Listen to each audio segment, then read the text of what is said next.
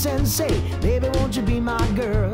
Would you meet me at the Friday dance and give romance a whirl? Let's take a chance, our happiness sake, baby, won't you be my girl?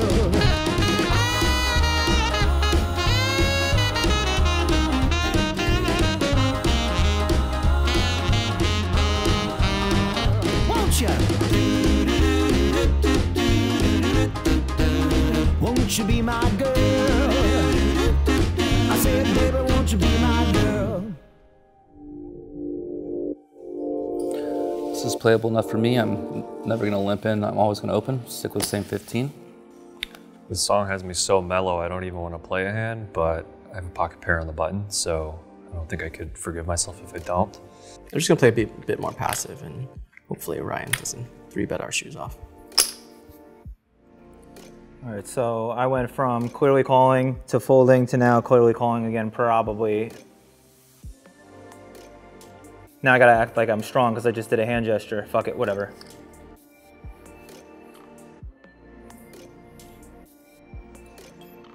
Thought process right now. Be chill. Don't give away anything. Be very, very chill.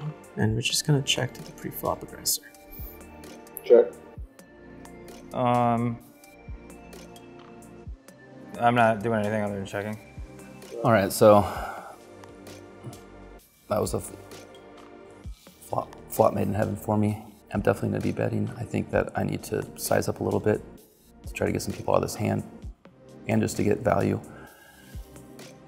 before the turn peels off. A lot of crazy turn cards. So I'm gonna go with 65 in the pot. I'm gonna go with a $40 bet. 40. I like this song so much, I'm actually kind of sad I have to talk through this action and pause it. I get the sense that Cato is probably c-betting this board too much. It's just a flop that multi-way is gonna really favor particularly the big blind and the button, but basically everybody else in the hand besides him. Probably everybody in the hand can have all sets, and the only straights that are probably around are in the button and blind ranges, maybe just button and big blind. I have a hand that if we were heads up would be a slam dunk call in position, but with the two ranges behind me that do have all those sets, do have some straights, have combo draws that will raise us off at a pretty high frequency, and more than that also, we'll just have a pair or a pair and a draw pretty high frequency. It just becomes a super slam dunk fold, but it is going to be interesting to see how these spots with Cato develop, since overall it seems like he is willing to fight, and given that he had a previous hand where he like raised king six suited and called out of position, where I don't believe that's a thing. I suspect that him along with Drew are going to be the ones kind of battling the most, but this spot, easy fold. I'm definitely going to raise it up here. Lots of turns we don't want to see. We don't really want to see any diamonds. Don't really want to see 6, 8, even 9. Only hand I really have to be concerned about is like 6, 8, which most credibly probably Ryan could have, but 6, 8 is super unlikely, so I definitely have to go for a raise here. Cato's bet is pretty large, and into 3 people signifies a lot of strength to me, and he was the pre-flop aggressor. I think he really put him maybe on some overpair here, but anyway, we're gonna go with the raise. I do this a lot too on my vlogs with a lot of draws too, so I think I can still get some value from raising here. So let's see, how much do I want to raise? First I've got to calculate the pot, which is the last person's bet times 3 plus what's in the pot. 15 is 350, 16 pot 210. 210. How much percent of the pot do I want to raise? I think 50% should do. So let's raise it up to a little more than 50%. Let's do $110.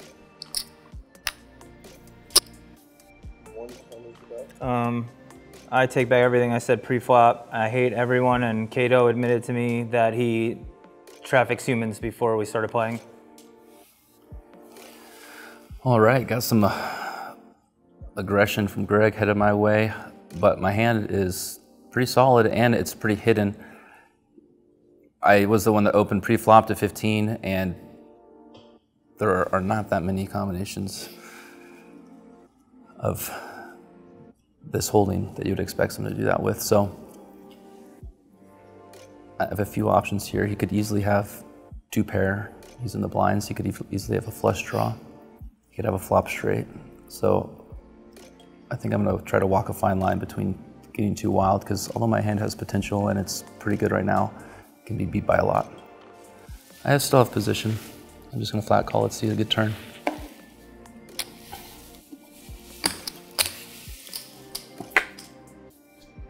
Yeah, the moment I made that bet, I realized it was a stupid bet. I really should have gone a little bit larger because it was essentially a min raise. So a little bit of a blunder there. 10 of hearts. To me, doesn't really change anything unless he has pocket 10s. Just gonna go ahead and bet for value here. About 316 in pot. I'm gonna go for $200 here.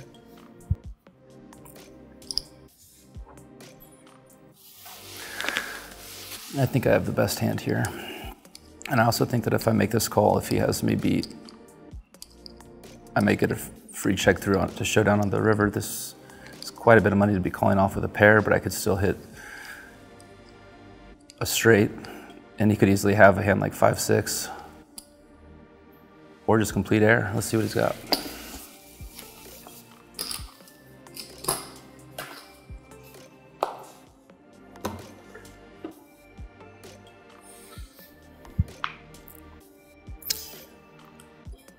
Probably one of the worst river cards we could see here, but you know, completing the diamond draw, and we don't block any of the diamonds. So it's a question of, do we go into a check call mode, or do we go for a block or bet kind of thing here?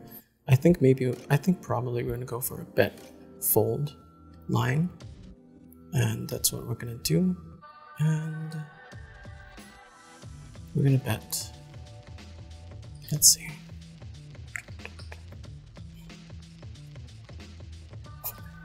You guys probably think I'm contemplating some really deep things, but I'm just trying to remember what's in the fucking pot. 60 on the flop. I raise 110, 110, 220, 280. I bet 200, 280, 200, 680 in the pot. 680 in the pot. How much do I have left in my stack here? 680 in the pot, and I have around $500 left. I think I'm gonna go for a small bet fold. Probably, I'm gonna do another 200 here, 3rd pot size bet, and then fold to a re-raise.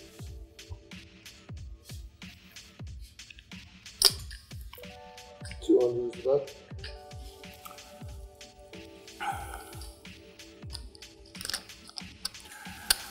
All right, this is an interesting situation. He could just be trying to squeak as much value out of me as he can.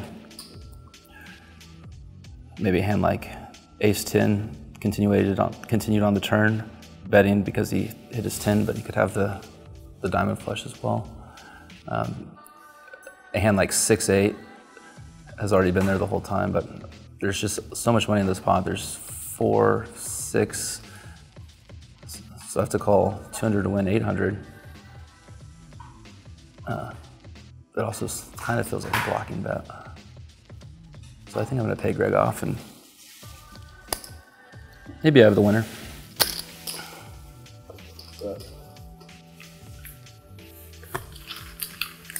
Oh my fucking god. That was exhilarating.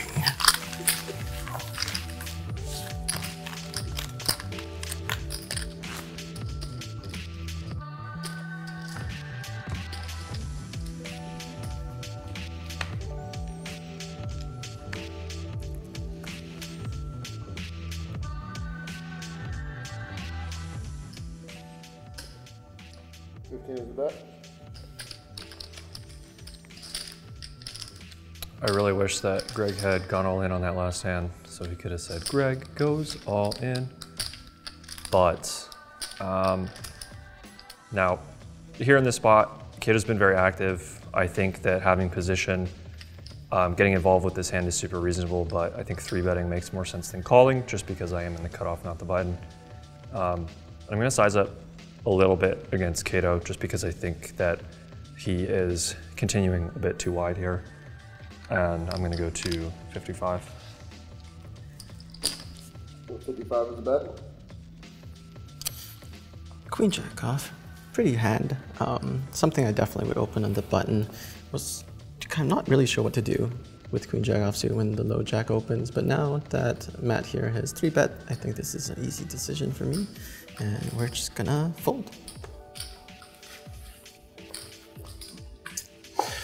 All right, so we have an open under the gun. We have a 3-piece, and we are out of here. All right, well, I think I'm going to take a play out of Greg's playbook and try to do the same thing to Matt that he just did to me.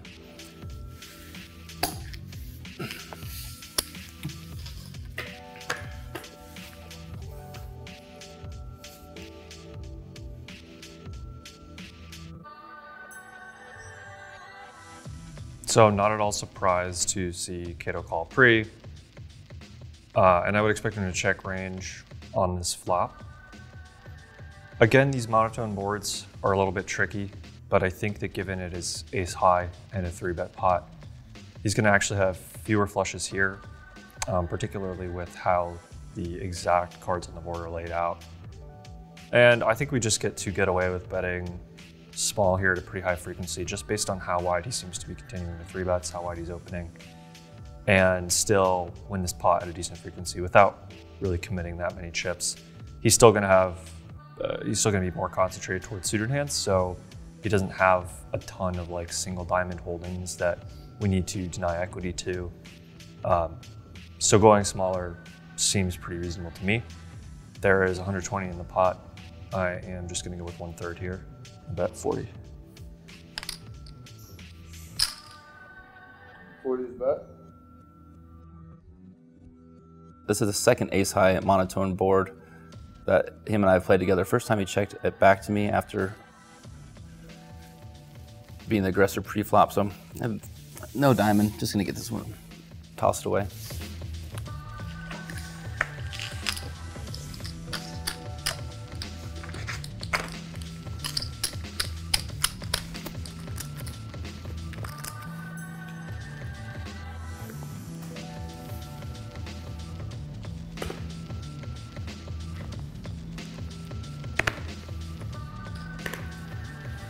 Fold.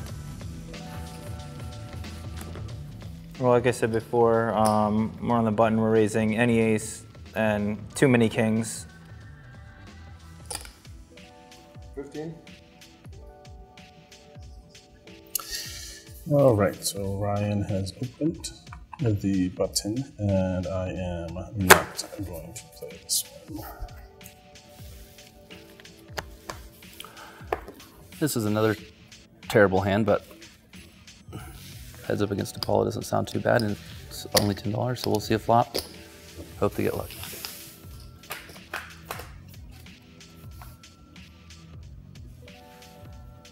Check.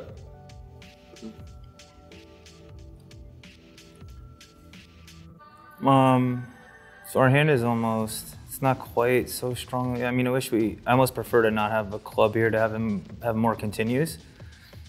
So I may be a jerkin. Then I'm missing out so much value. We're so deep. I can't be this sneaky and silly. Let me just bet. Let me just not overthink shit. 10. All right, this looks like a 1/4 pot size online tournament bet. Starting to learn some of these concepts, but to me that's just a very small bet at a live cash game. I definitely want to protect my hand a little bit, and I definitely want to get money in the pot. I'm also out of position, so I want to take the initiative, because if the turn might check through, and that would be a disaster. So he's probably betting that with 100% of his range. So we'll see if he has anything worth playing this pot for. 40. 40 is bet. All right, so normally live, I'd be looking at somebody's body language like while they were thinking and raising, but I'm trying to not read lips, or I'm that nice of a guy. I'm not cheating, but so I'm not looking at him, not trying to read his lips. So I don't really have a feel for what this guy looks like, other than, like I said before, he admitted to me before we started filming that he's a human trafficker. We're gonna call on him.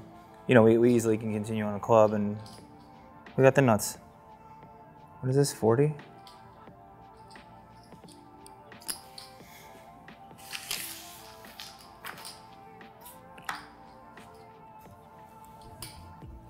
Not the best card, not the worst card. We're gonna follow through with the plan of continue to bet. He obviously has a piece of the board if he's staying around. So hopefully he has a hand like ace queen without the ace of clubs. And that's what I'm gonna target. King, queen, ace, queen. If he has a flush, he'll let me know real quick. 100. Normally live, I remember the suits of each card before I double check just every hand, so I don't have to look at my cards again when I'm mid-hand to remember which is which. You know, when you have a pocket pair, look at like spade, diamond or whatever. So I actually forgot. I just took a peek when he was looking to put his music back on, which club I had, if it was the ace or the queen. And it's obviously not as cool that it's the queen, but he's 3-betting other suited aces ever. I don't know, dude. I'm just talking shit. Go.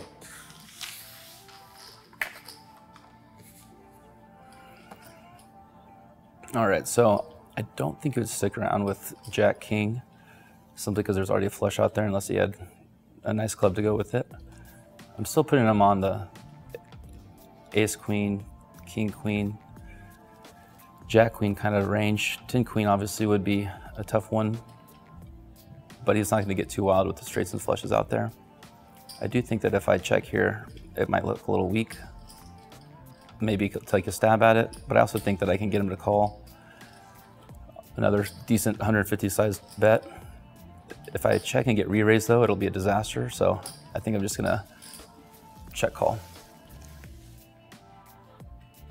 We're definitely not checking back. We're definitely not. We're gonna bet. I don't know how big. I need to try to figure out what he's just giving up, or if he's trying to. He bet so big on the turn that, I mean, an appropriate size, I reckon. Hold on, I need to think. Well, that's what the show's for, to think out loud. I'm trying to remember in my stupid brain how big he's supposed to go if he check raises his flop in general. And when the flush gets there, I think it's usually smaller. I'm surprised he bet big, but again, we're in some wacky live world. We're not in some GTO world, so I don't know, even though I'm thinking along those guidelines. All that said, I have a club, I block that. I highly doubt he's trapping with clubs. He probably just has some give up. I'm just gonna fuck with him and bet small and hope that he punts. 25.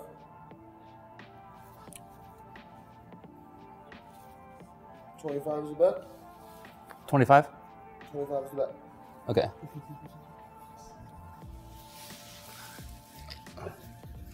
I call 25. 2 pair.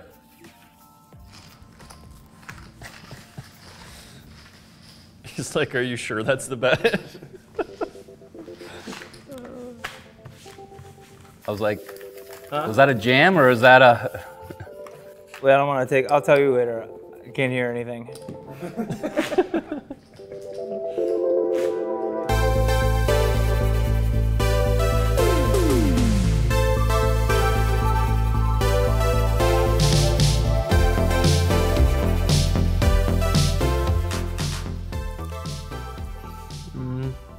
A better player could probably play this, but that's not me. All right, so there's a good thing and bad thing of playing deeper than I'm used to. The good thing is you get to play all pocket pairs from all positions.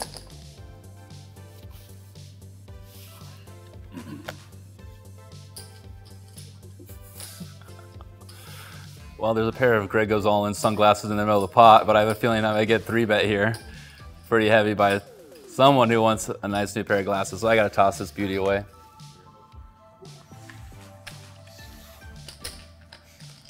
All right, well, if these sunglasses are really in the pot, we're fucking playing this hand, but I can't bring myself to 3-bet it, so we're gonna just call. Please make a pair.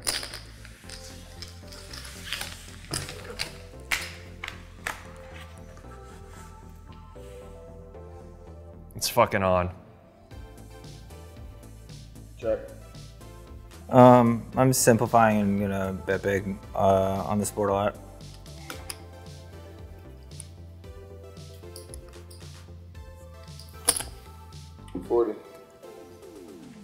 I can't tell if this guy knows that he's allowed to overbet this board or if he just really doesn't want me to have sunglasses.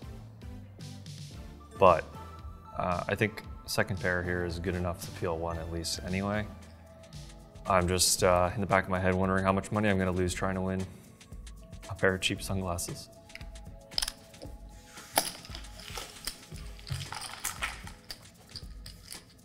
So I've talked about this before on other Poker Out Louds, but I don't think we've had a spot today where a flush card comes in. And what this sometimes occasionally allows is for some leads, but I don't think this is one of them. Ryan's gonna have a lot of flushes too. And it's kind of a brick other than bringing the flush. I think maybe if it brought straights in, it'd be slightly better. I also don't think I even have a spade in hand, and obviously if I do, it's a deuce anyway. So from an equity standpoint and the fact that I have showdown value, it doesn't really make sense to lead this card.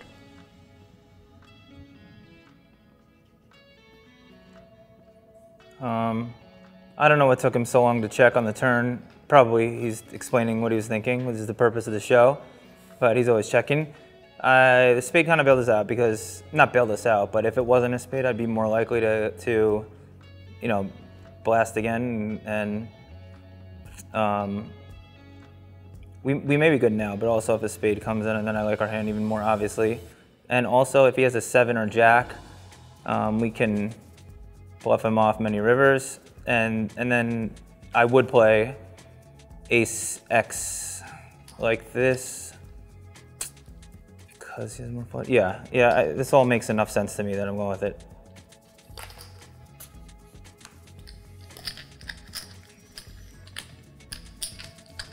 Unfortunately, I think this is a line where we're gonna lose this pot a lot. Ryan's gonna have quite a few checkbacks on this turn, and on this river, he's going to make second pair a lot that I don't really think that we're gonna get to fold. If we wanted to try, I would much rather have just like king high with the king of spades that blocks king queen, king jack. I think this hand does have some showdown value. I'll be pocket pairs, some 7x. But yeah, we're gonna lose this hand a lot, unfortunately. I was starting to get excited about maybe winning sunglasses, but I think the best line here is definitely to check, and most likely just check fold.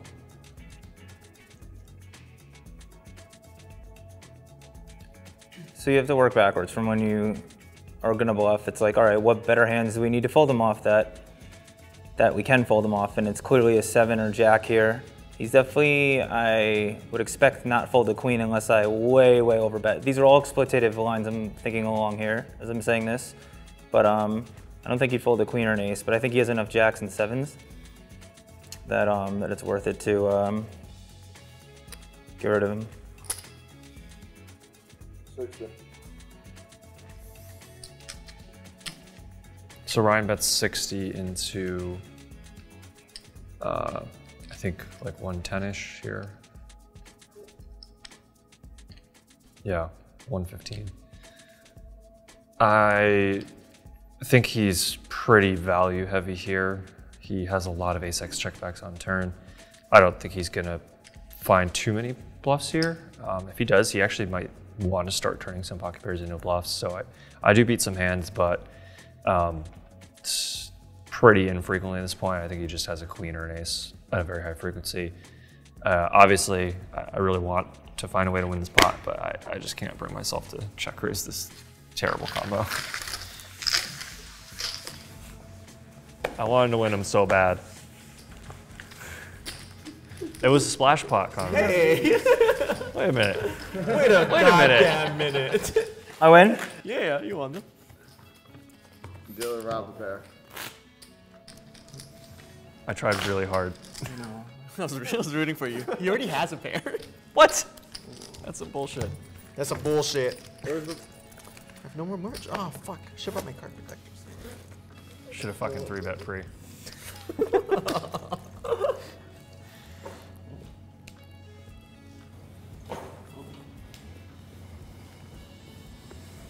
Big one. This I'm never getting saucy with. All right, it has been a minute. I'm due for a hand, right? Let's see. That ain't great. That ain't great. I don't want to play yet. I think I'm gonna wait one more hand, and then I'm gonna be real impatient. Yeah, I'm gonna do that.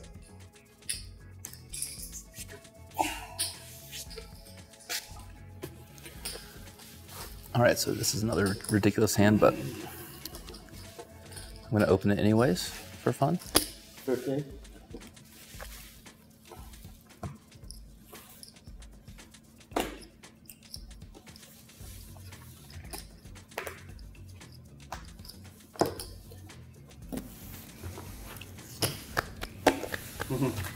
You did it.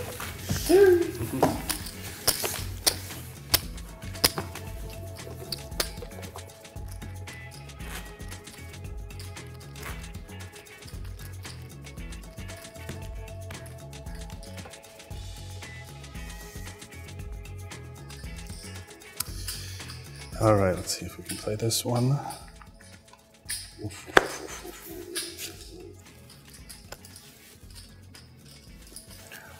All right, I've gotten a few of these today. Let's see if this one is the one that works out. I'm gonna go ahead and open the action, of course. Willing to call a 3-bet. So PokerBeast VPIP is really, really high. He's been in like the vast majority of hands that have been played, and I'm really tempted to 3-bet here, but the thing is that our hand sucks, so yeah. The problem also is that he calls almost every single, actually I think he's called every single 3-bet, so we're not gonna get folds, which is kind of what the Sam wants to do because of bluff, so where are you gonna fold? As Berkey would say, Kiddo's really feeling himself right now. I was gonna call or 3-bet with anything even remotely playable here. He's just got the so far tightest player on his left and the probably so far second tightest player in the blind. And even though I wouldn't normally talk about Ryan this way, he's, at least with card distribution, playing pretty tight. So I think Kiddo's just kind of seeing if he can open the most hands. And yeah, I want to be involved too. We also just get a pretty standard flat here. And so I'm not going to 3-bet this one. I'm just going to flat and be happy to take basically the exact same spot I had the last time I had this hand.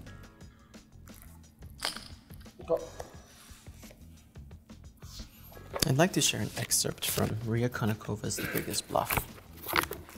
I thought she was going to be here today, so I read her book, and she didn't show up. So I was like, damn it! I like took notes and I like highlighted and stuff. But the one quote I'd like to share today, you know, I was really intimidated being here, and this one quote from her book really helped me out a lot.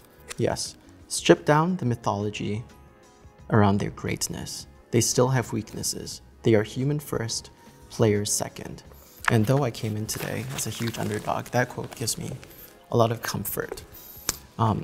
Because after all, they are only human. Kiddo's been playing super wide, which is so odd because he DM'd me on Discord and was like, Greg, tight is right. We should go into this and we should play tight. But he's like been playing every goddamn hand. With this suited ace wheel, suited wheel ace, I think that's the terminology. I think we can go ahead and 3-bet bluff this and try to isolate someone heads up. So we're gonna do 4x the sizing plus the caller, so which is 15 times 4, 15 times 4, 60, 75. There we go. We got there, folks. 75 is the bet. I'm so glad Greg 3-bet, because if he whipped a book out and then just folded, I was gonna fucking strangle him. I don't know what Greg has, but the fact that he pulled out a book and I'm assuming read a quote from it tells me that his hand is probably at the upper part of his range. Glasses are now involved in the pot. We'll see if I can't crack him. All right, so this is pretty funny, obviously, but I think it's worth noting that it's much more likely for people to do sort of gimmicky stuff like this when they're at the top of their range than at the bottom or in the middle for sure. It's definitely polarizing. I think he's much more likely to really have it or just have some total airball, like he's just gonna turn over 7 deuce maybe. The cool thing about him being polarized here is that my hand becomes now a super slam dunk call just to pretty much try to smash and make value. The fact that Cato's in here too just gives us a better price. He's even hit us with the double gimmick of the sunglasses. So, I mean, what am I really talking about here? I wouldn't fold anything, let alone this hand.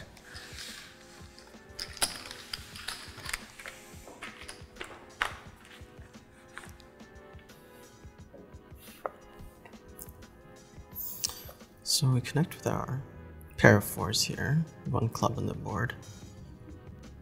This board is not good for my perceived range, which would mostly be like aces, kings, queens, ace, king, those kind of hands. But even those overpairs, oftentimes I'm still going to be up against 1 pair holdings or just complete misses, and I think I can continue barreling on some good turns, so I'm going to go ahead and bet a third of the pot here.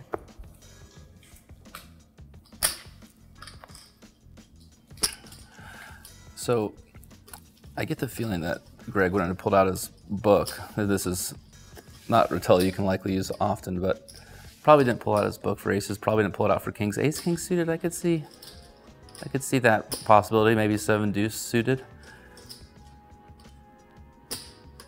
I've already got myself into trouble once with him, and I could probably just fold this away and it would be the smart bet, but I think I might have the best hand.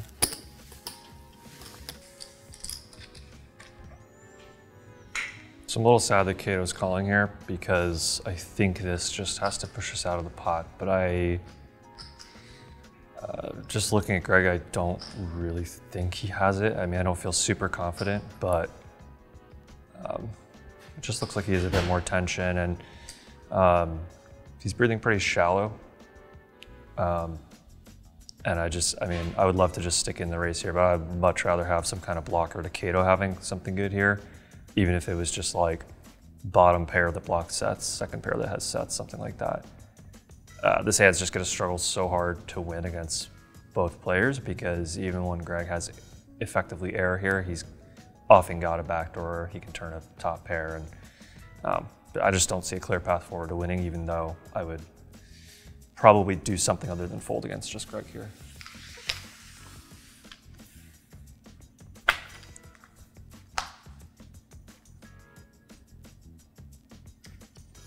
This is the turn being the sometime this is not a turn I can barrel on. We've got our showdown value with bottom pair, and we're just gonna see if we can get cheaply to the river. All right, well, I picked up some outs with that turn, and I still think that he has ace king suited. Maybe flopped a backdoor flush draw and wanted to continue betting. The question is, am I gonna bet and defend the pot or try to push him off the hand or just go to the river? I think I need a bet, especially if I think I have the best hand, and especially since I picked up extra equity. I don't think it has to be all that big because I don't think he has anything.